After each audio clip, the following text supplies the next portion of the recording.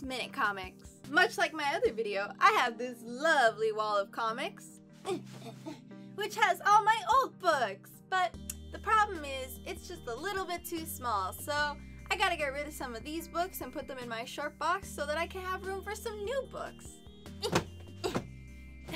But yeah, instead of just throwing them in my short box and never looking at them again, I'm gonna give you a short little review of each one just because I'm so busy with the other series and focusing on that one, I never get a chance to talk about these cool comics. So, the rules are simple. I have 1 minute, which is actually 30 seconds, to give a review and summary of each of these comics before the buzzer buzzes me out. And if you've seen any of my previous videos, you'll know that I really suck at summarizing things, which will make this all the more fun. So let's get started. Alright, and the first book I got for you is going to be The Unstoppable Wasp #2. And this one is about Nadia and Jarvis, and they're going out to collect girl geniuses for Nadia's think tank. And she goes out to meet this girl, Tiana, who is a robotic genius. And she reminds her that you can't have a girl genius think tank without Moon Girl. And I guess she's the smartest person in the world now that Reed Richards is off being God. I thought this was going to focus more on Hank Pym, but yeah, I guess it really doesn't look a giant rat and I gotta go bye. Anyway, the next book I got for you is going to be Champions #5, or as Marvel seems to want to call it, Gwempians, because Gwenpool tries to join the team. But anyway, the Champions are dealing with a series of hate crimes that are going across their city. And it seems like the police are kind of targeting them specifically because, you know, Kamala's Muslim, Viv is a robot, and Hulk is Korean. But anyway, everyone seems to be okay with Scott Summers being a mutant. Nobody comments on that. But yeah, Gwenpool just kind of goes and wrecks shit up. And nothing really gets resolved. Everything's kind of a circular motion, but it's kind of preachy. So just like the other ones, I gotta go by.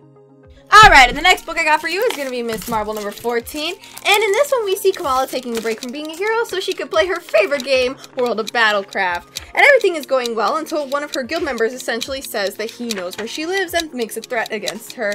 And she's so creeped out she immediately logs off to go track down the owner of this account, who tells her that his screen blacked out and he didn't play for the rest of the game.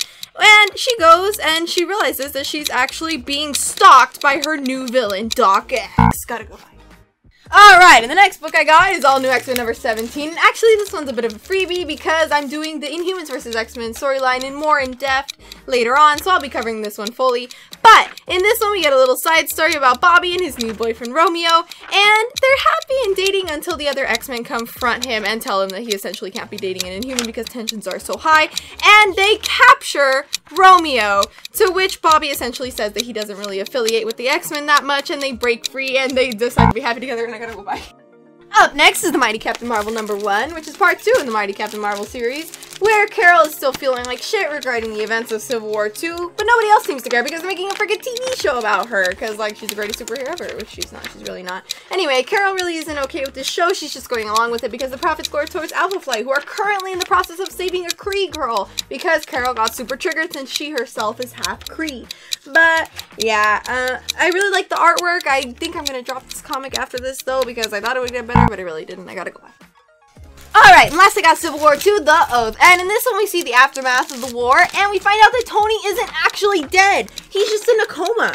And Steve becomes the new director of S.H.I.E.L.D., and he goes to talk to Tony while he's in his coma state, and he tells him essentially that he plans to overthrow the government and that all the heroes have failed because now he plans to implement his new Hydra regime. And in the end, we get this lovely little scene with Inhumans in internment camps, or mutants, or whatever. But anyway, yeah, this is the beginning of Secret Empire, and I gotta go bye. Okay. Whew, it's getting hot in here. Alright, Shaggy. Sorry about that, buddy boy. Anyway. So, yeah, that was the end of that. I cleared my wall again so I could get some new comics up, and I still think I look like a total fucking mess, but you guys seem to like the last one, so there you go.